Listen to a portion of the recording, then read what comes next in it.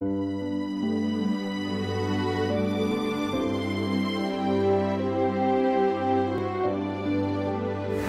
year we have about 20 seminarians who are in formation for the priesthood for the Archdiocese of Indianapolis. About half of them are in the college seminary at Bishop Routte College Seminary, and the other half are studying theology at St. Meinrad Seminary in southern Indiana.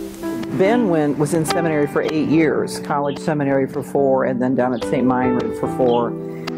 Andy already had a college degree, so he had to take 2 years of pre-theology, so 2 years of philosophy, and then the 4 years. So the process is built for them to take their time. It really is.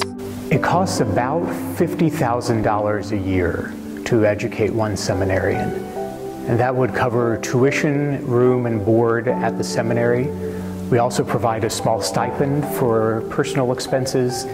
And then it would also cover their summer experiences. So whether they would be studying Spanish or in a parish ministry assignment or in hospital chaplaincy, it provides for those experiences as well.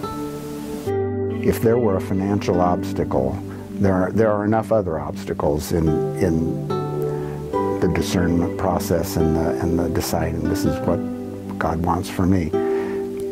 Not having to worry about money is really wonderful and necessary. I think that's always been one reason that we've given to the Catholic appeal over the years, even before Mike decided to go. The church in central and southern Indiana is growing in many ways. Right now it looks like we need about an average of 3 priests ordained every year in order to maintain our current parish staffing levels. So that's keeping the same number of priests in the same number of parishes that we currently have. There's a great book that we use a lot in our office. It's called To Save 1,000 Souls, and it's a guide to discerning the diocesan priesthood, written by a former vocation director. And it's really the only and the best book available for a young man who is trying to discern the diocesan priesthood.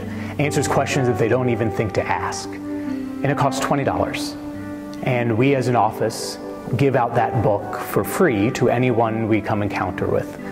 And so $20 gift to the United Catholic Appeal could buy a copy of that book, To Save 1,000 Souls, for one young man who is discerning the priesthood. I think right before the blessing, he stopped and he said to the congregation, he said, I just want, I'm going to cry, I just want you to all know how much I love being a priest. And I am happier every day. We think that God is ultimately calling them. Hopefully they have the courage and the encouragement and the faith to answer.